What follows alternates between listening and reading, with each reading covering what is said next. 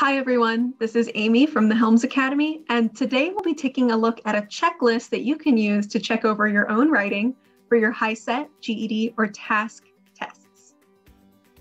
Now, when writing an essay, what things should be on our checklist? Well, grammar, spelling, length, content, clarity, and quality are the areas we're going to look at today. For grammar, there are 4 questions you can ask yourself.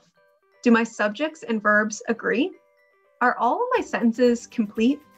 Did I use correct punctuation? And am I missing a word anywhere?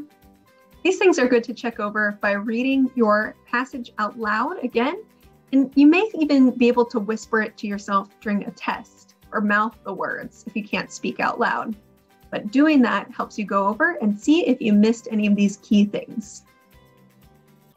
Now for spelling and capitalization, you can ask yourself, did I choose the correct spelling for the word that I'm using?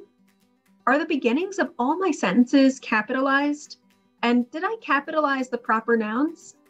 Now, this may not catch every single thing, but this catches some really major possible mistakes and will help to improve your writing overall.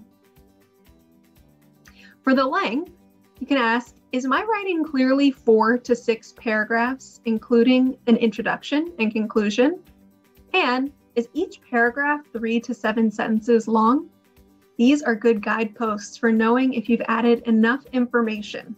Now, I would encourage you not to do the bare minimum. So writing 4 paragraphs of only 3 sentences each is still going to be very slim for one of these essays. But if you have a variety, maybe some paragraphs are 3 sentences, others are 6 or 7, and maybe you have 5 or 6 paragraphs overall, that could be a good balance with this. Now for the content, you can ask yourself, did I provide a clear claim? Did I provide evidence from the original texts that were provided?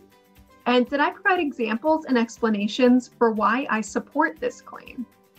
So these are really important because if we don't have a clear claim and we don't have evidence and examples for that claim, then we didn't really fully follow the instructions for the essay. You should always make sure right at the beginning that you have that clear claim in your first introductory paragraph.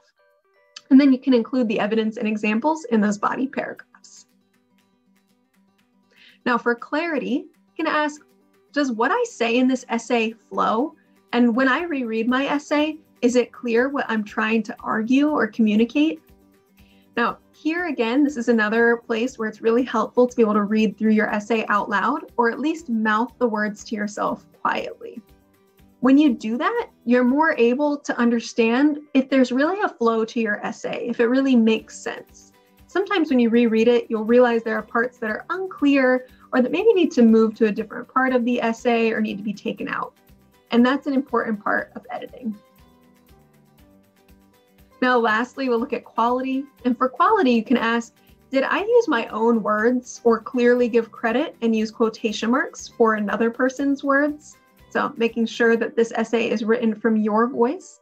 Anytime you use a quote from the original text, you're giving credit to that original writer. Did I make the strongest argument I'm able to make in the amount of time and space I am given? Now, obviously, you're not writing a thesis here for a graduate level college course. That would be a very different type of writing, and you would need to really go in depth.